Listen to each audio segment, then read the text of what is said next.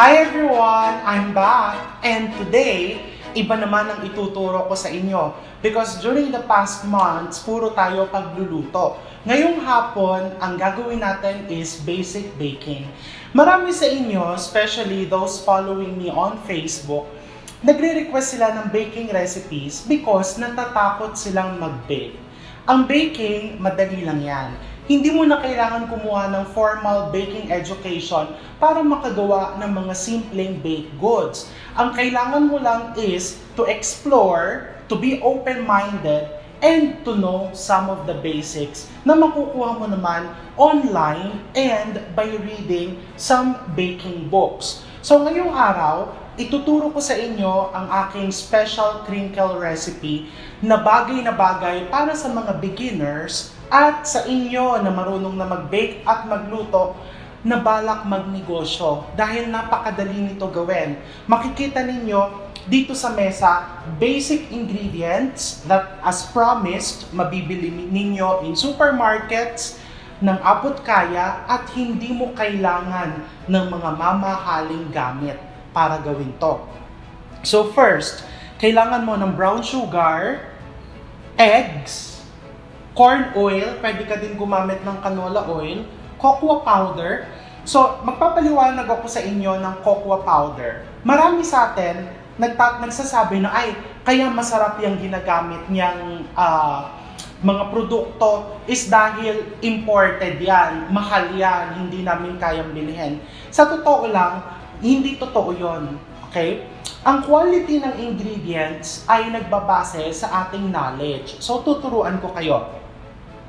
In my kitchen, we use two brands of cocoa powder. This is Valrhona brand. This is a premium brand. Pagka sinabing premium brand ng cocoa powder, mas mataas yung kanyang fat content. Okay? Pag mataas ang fat content ng cocoa powder, mas melt in your mouth yung texture ng anything that you bake. This one is an ordinary cocoa powder. This is Bensdorp brand. Ito naman ang kalimitan kong ginagamit kasi abot kaya siya 350 pesos to 400 pesos per kilo. Compared to Valrhona, 1,500 to 2,000 pesos per kilo. Ngayon, pag ba ito yung ginamit ko, talagang masarap yung produkto ko? Oo. Pag ito naman yung ginamit ko, 350 pesos, masarap pa din yung produkto mo, pero syempre, hindi kasing sarap nito. Okay? What you can do is, kung pambenta, pwedeng ito yung gamitin mo. Kung pang special occasion, pwedeng ito. But again, whichever you use, masarap pa din yan. Ngayon, paano mo malalaman? Amuyin mo. Pag yung amoy ng cocoa powder is amoy na amoy mo yung chocolate, amoy na amoy mo yung favorite chocolate cake mo, good quality yon. Kung nagdududa ka pa din, bumili ka muna ng konti, itimpla mo as hot chocolate.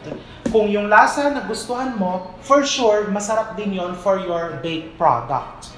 Okay? So today, I'm using Valrhona, and for my melted chocolate, I'm using Belgian chocolate. Pero kung namamahalan ka sa Belgian chocolate, you can always use ordinary chocolate. This is Belcolad Real Chocolate, Real Belgian Chocolate brand. This is all-purpose flour, baking powder, baking soda, and salt. Now, ganong kabilis gawin itong recipe na to? Very easy. Makikita mo yung order of ingredients. Kung ano yung nauunang ingredient, yun ang nauunang papasok sa mixing bowl mo. And again, you don't need to use a mixer for this recipe. So this is brown sugar that is firmly packed. This is 1 1/4 cups. Ngayon, kung marami sa inyo yung medyo, paano ba yung firmly packed na yan? Paano ba yung leveled? Punta tayo dito sa side na to so I can show you. So, these are the basic ingredients that we normally use in baking. So, for example, for this recipe, kailangan mo ng 1 cup of all-purpose flour. Many of you, paano ba yun? Paano ba mag-measure ng 1 cup? So, this is 1 cup measuring cup.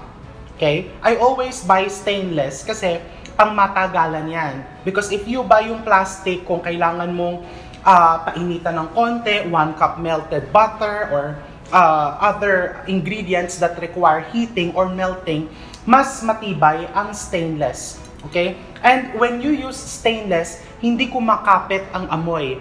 In baking, it's very important that you retain the natural aroma of each of the ingredient for optimum flavor. So, 1 cup of flour, I'm going to scoop in the measuring cup dito sa aking flour. And then, using a flat spatula, I'm going to level it. So, you have 1 cup of flour. All-purpose flour. Kung kailangan mo naman ng brown sugar, 3 klase yan. Pag nakalagay sa recipe mo, 1 cup brown sugar, yun lang ang nakasulat. Yung brown sugar mo, i-level mo lang. So, that's 1 cup of brown sugar. Kung nakasulat naman sa recipe mo, 1 cup of brown sugar packed, lagay mo yan and then i-pack mo ng konti. Ipikpik mo lang ng konti. And then i-level mo. So this is 1 cup of brown sugar packed. If a recipe calls for 1 cup of brown sugar firmly packed, katulad nung sa recipe natin today, kuha ka ng brown sugar, isiksik mo, firmly pack it, and then you level it. So this is your 1 cup of brown sugar firmly packed. So it's very, very basic. You just need to review basic grammar kung paano sinulat yung 1 cup brown sugar packed, 1 cup brown sugar firmly packed. Susundin mo lang yon literally. So into my bowl, I'm going to put my brown sugar, eggs, corn oil or canola oil. It's very important that you use corn oil or canola oil. Why? Because these types of oil, they do not solidify pagka nilagay mo sa loob ng ref. So, ang mangyayari, if you want to prolong the shelf life of your crinkles or whatever you're baking, and pinasok mo sa loob ng ref, hindi titigas yung produkto mo kahit kainin mo ng malamig. So, into the bowl. Cocoa powder also into the bowl. And the melted chocolate. How do I melt chocolate? Pinapasok ko lang to sa microwave oven. That is the easiest and safest way to melt your chocolate. Because of course, you will see a lot of videos and instructions telling you na tunawin mo yung chocolate on a double boiler. That's also a good way, but kalaban ng chocolate ang tubig. So if you do it in a double boiler, you're producing steam by boiling the water underneath. Pag natuluan ng tubig yung chocolate mo, hindi siya matutunaw ng maayos. So again, the safest way to melt chocolate, especially in small quantities, is just in the microwave oven. So pag nalagay mo na yung ingredients mo, using a wire whisk, you just mix it until smooth. Kung mainit ang panahon or mainit sa kusina mo, yung eggs na gagamitin mo, malamig. Ilagay mo muna sa ref for approximately 1 to 2 hours para yung crinkles mo hindi masyadong runny. This crinkle recipe, by the way, it's very special because it's very, very easy to make. Hindi mo na kailangan yan ilagay sa ref. Di ba normally, crinkle recipe that you will find online or in cookbooks, after mixing, kailangan ipasok mo muna sa refrigerator. This one, hindi na kailangan. I'll show you the technique later. Okay, I'll just put this on the sink. And, pag nahalo mo na yan, naging smooth na yung mga wet ingredients mo, you can put in your flour. The all-purpose flour, the baking soda, the salt, and the baking powder. Ang crinkles, nilalagyan mo yan ng baking powder, baking soda. These two ingredients are what you call chemical leaveners. Ibig sabihin, pampaalsa sila ng kahit na anong binibake mo. But for this recipe, you're putting baking powder and baking soda hindi para paalsahin yung crinkles, but to neutralize the mixture. Ibig sabihin nun, yung crinkle, pag nilagay mo sa pan, Dahil sa baking powder and baking soda, even yung kanyang pagbagsak. So you will get a nice even shape of crinkle. Siyempre, pag binenta mo, mas maganda kasi pantay-pantay. And you just mix it using a wooden spoon or a plastic spoon until the mixture becomes smooth and even. Ayan, again, hindi mo kailangan gamitan yan ng mixer. Kamay lang. And you know the good thing about this, kasi I know the next question is, okay, hindi nga kailangan gamitan ng mixer, kaso wala naman kaming oven. So, sa namin i-bake yan? You can actually use an oven toaster. So, for those of you na nagsisimula pa lang magbenta ng baked goods, crinkles, brownies, cookies are the most, some of the most friendly recipes na pwede mong pagsimulan. Pag wala ka nang nakikitang flour, basically, nag-switch na ako sa scraper. This is called a scraper or a rubber spatula. Ginagamit natin to during the last part of mixing para yung mga dumikit na batter sa gilid ng mixing bowl at sa ilalim ay masasaid mo. Okay? When you no longer see traces of flour, you stop mixing. Kasi pag hinalo mo pa ng hinalo yan, you will overmix the batter, which will result to tough crinkles. Makunat na makunat and matigas. You want it soft and chewy. Okay? So I stop mixing it, and I will prepare the next step. So after mixing the crinkle, the next step is for you to prepare your baking pan. So this is a sheet pan or a cookie pan, and I'm going to line it with parchment paper. This is a non-stick parchment paper. Lalagay ko lang yan ganyan. Okay? Pwede mo din brushan yan ng shortening or ng butter para hindi manikit yung iluluto mo or yung i-bake mo. But I find using parchment paper better. Okay? Because of course, less fat and mas even yung browning sa ilalim ng cookies mo. And then I have here white sugar, granulated white sugar, and powdered sugar, or icing sugar, or confectioner's sugar. Sa mga bago pa lang nagbe-bake, powdered sugar, icing sugar, confectioner's sugar, pare-pareho po yan. Okay? Eto po yan, powdered sugar. Okay? Now, I'm using an ice cream scooper. This is very, very helpful when you're making cookies and especially kung balak mong inegosyo because consistent yung size. This is a number 20 ice cream scooper. Okay? I'm going to use this to scoop out my crinkle, make sure level siya. Pagka-scoop niya, ilalagay ko muna yan sa white sugar.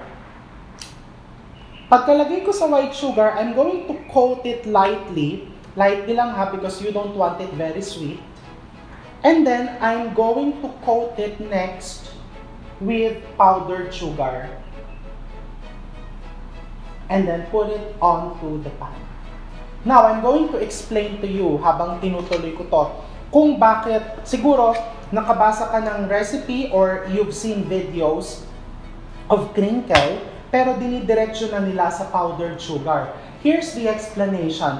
I've learned this technique, dapat secret to, but sineshare ko na sa lahat para hindi na kayo nahihirapan sa paggawa ng crinkle. I learned this technique in New York, in a bakery in New York. What they do is, pag nirolyo nila yung crinkle batter onto the granulated sugar, during baking, natutunaw yung granulated sugar. It forms a protective layer, okay, like a caramel dun sa labas ng cookie mo. So, ang gagawin niya, padidikitin niya yung powdered sugar doon sa cookie mismo. Di ba ang sakit ng crinkle, the normal crinkle that you would bake or buy, habang kinakain mo, nalalaglag yung powdered sugar. Or, binabalot mo pa lang yung crinkles, nahuhubad na yung powdered sugar, which is very frustrating. Because if that happens, hindi na siya crinkle, nawawala kasi yung kanyang powdered sugar design. So using this technique, okay, you will keep the powdered sugar and the protective layer na ginagawa nitong granulated sugar mo dun sa labas ng crinkle mo will keep your crinkles moist even up to 2 weeks. Matagal ang buhay ng crinkles because it's high in sugar, chocolate, and fat. When I do this recipe for special people or for special occasions, I sometimes use butter, which is also very good. Mas masarap actually. But the only disadvantage if you use butter for this formula or for this recipe, umiikli yung kanyang shelf life. Why? Kasi mas mabilis umanta or mas mabilis maging rancid ang butter compared to oil.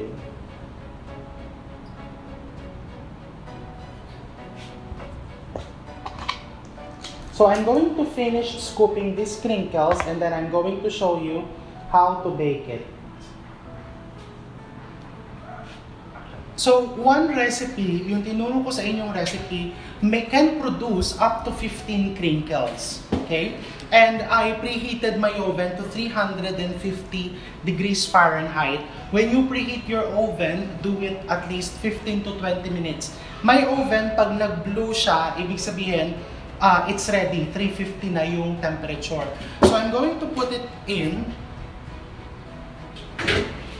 So it doesn't matter kung saan rack mo ilagay as long as your oven is well calibrated. Ibig sabihin, you can see this oven has 3 racks, 1, 2, 3. So kung marami kang order ng crinkles, kung maraming umorder sa akin ng crinkles, pwede kong punuin yan para tipid ako sa gas. It doesn't matter, pantay-pantay pa din ang luto niyan as long as maganda yung heat distribution ng oven mo.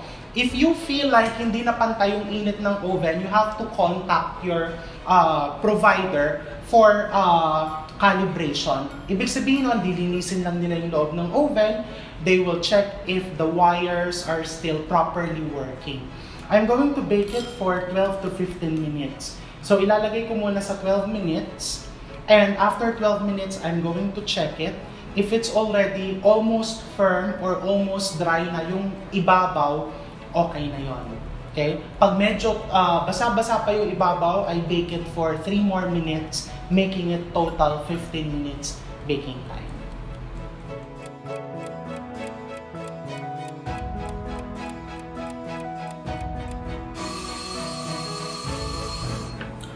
Okay, so nag-ring na yung timer. After 12 minutes, I'm going to check it. Okay, it's very important you touch the exterior. Pag almost firm na yan, makikita mo almost firm and mukhang tuyo na, okay na yan. Don't wait for it to become super firm dahil pag ganon, pati yung loob niya is magiging dry. Ang mangyayari niyan, magiging cakey yung crinkles mo instead of it becoming fudgy. Ilalagay ko yan sa cooling rack. So this is a cooling rack. Para even yung paglamig ng crinkles. Okay? Kasi pag nilagay mo lang yan sa flat surface kagaya nitong mesa, diniretso mo sa mesa, magpo-form siya ng steam sa ilalim, magiging basa-basa or soggy yung iyong crinkles.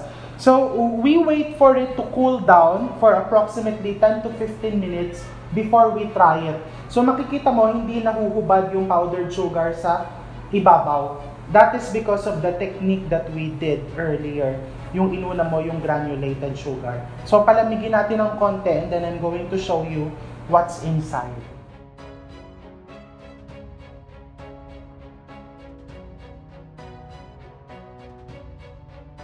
So after 10 to 15 minutes of cooling the crinkles on a wire rack, pwede na natin siyang tikman. So look, as promised, hindi basta-basta mahuhubad yung powdered sugar. See? It stays. And the wrinkles, they also stay. Hindi pag nathubad yung powdered sugar, mawawala na din yung cracked design. That is because of the granulated sugar. Dahil nirolyo mo siya muna on granulated sugar. And kung ibabalot mo yan, you want to wait for it to cool down completely to prevent moisture. Kasi pagka natrap yung moisture sa packaging, diyan yung nasisira ng mabilis yung crinkle mo. And if you want to see what's inside, you see how nice and moist. Okay? Moist na moist yung loob niya. And if you try it,